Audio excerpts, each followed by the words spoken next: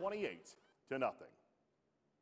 All right, it's time to check in with the new member of our 7 Sports Zone team. That's Ashley Kaiser, who had the chance to take in Millersport and Beallsville. Ashley? Now, despite those low numbers on the roster, Beallsville's coach Rusty Bondi said he was confident heading into the season as his team looked to rebound from last year's 2-7 record. The Beallsville Blue Devils kicked off their season with a bang, playing out a game conference against the Millersport. Beallsville's defense starts off strong, and the Lakers QB sacked in the backfield by number 75, Taylor Yegley. Blue Devils offense on the top of it from the start. Junior running back Connor Hagan hustled down to the Lakers' 45-yard line before he was forced out of bounds. That's a first down, Blue Devils.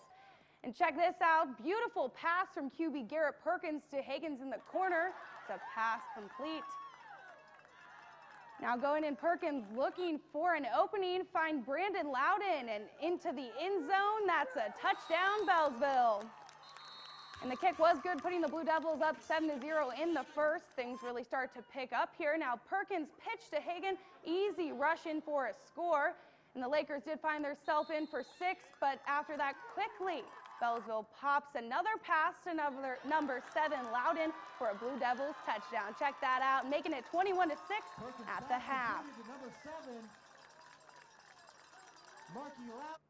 Now that trend continued, putting that final score, Beallsville 41, Millersport 6. Great way to start off their season. The Blue Devils visit New Cumberstown next week. Scott. All right, Ashley, thank you. Great job. Look forward to seeing more of you throughout the season. Time for another